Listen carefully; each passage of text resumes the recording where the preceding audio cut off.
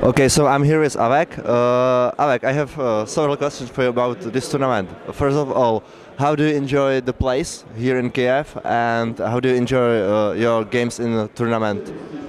I think the place is really nice. It's really big club. I'm here first time, and I really enjoy it. I think it's the biggest club in Europe.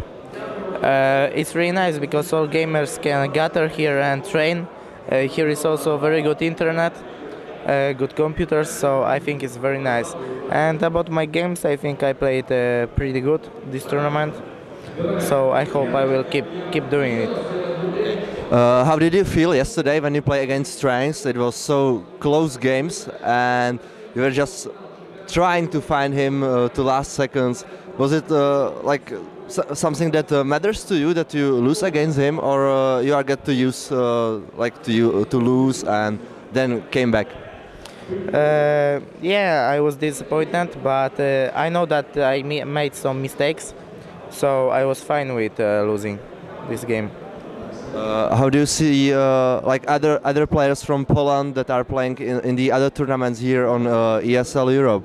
Are you like watching them, or do you know about their results, or are you concentrating on your game?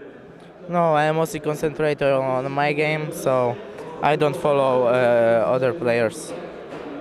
Okay, tomorrow you are going to play semi-final against Cypher, and you are pretty much in the same team, and you probably practice together.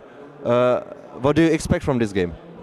I think he will play a really good game, and I hope I will also play my best. So yeah, I just hope for my best shape, and that's it.